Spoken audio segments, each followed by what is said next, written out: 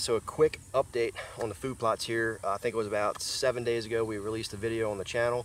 We showed you guys the whole process of fertilizing, planting a seed, using the tractor, and that whole process. Well, now we're about 3.5 weeks into it, and this whole field is a lush green field of buckwheat.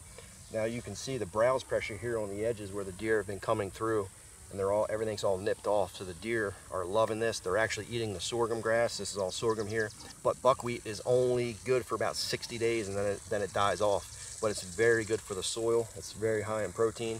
So this is just an update for you guys. You know, the buckwheat is it can be very, very beneficial.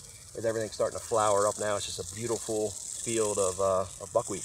And then throughout the day we'll update you guys on the other plots that you guys see me plant. Alright guys, so we just showed you the buckwheat and how that turned out. Now we're standing over 1 acre of a clover chicory mix. Looks like everything is coming up nice. It's about 3 weeks, probably about 3 weeks old. You can see all the clovers, all the chicory, and all this. And then, like I said, when we get done doing what we're doing here, we'll take you guys over to the sunflower, sun hemp, and cowpea kill plot. I'll take you guys over there and show you. Alright guys, now we're going through the farm. Like I said, we're updating you guys on everything. Right now we're standing over a 1/4 acre kill plot. Now this is a mix of sunflowers, soybeans, cowpeas, sorghum, and sun hemp.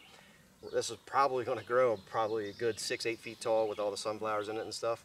It's going to be good for the soil, it's going to be good for the bees, and as you can see, the deer are eating it as well. And now later in the summer, when we go to plant our kill plot, we'll just literally just mow this over, and then we'll till in some brassicas and turnips and things like that. But everything's looking good so far, guys.